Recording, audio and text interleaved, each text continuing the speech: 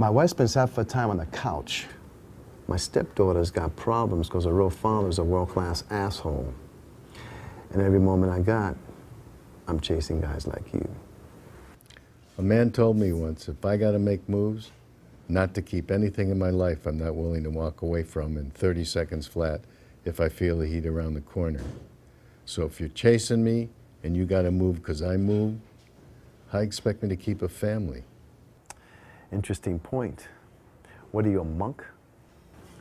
I was sitting here like a couple of regular fellas. You do what you do, I do what I gotta do.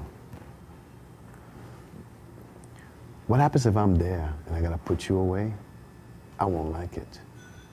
But if it's between you and some poor bastard whose wife you're gonna turn into a widow, brother, you are going down. My mama kept saying about telling. She regretted that I ever got involved with him.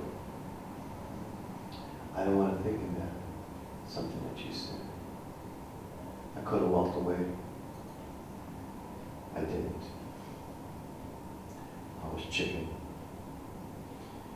He was older and tough as hell. I was just boozing up trying to be as tough as him. I didn't have the guts to stand up to him. Yes, ma'am. When the lights went out last night, I kneeled down by my bunk and prayed for those kids. I never did that wrong. Nobody ever called me a son of God before. They called me a son of a you-know-what lots of times. But never no son of God. I just hope that my dad became those parents. I really do. Because I never had a real love for myself. Well, the figures have to die to find love.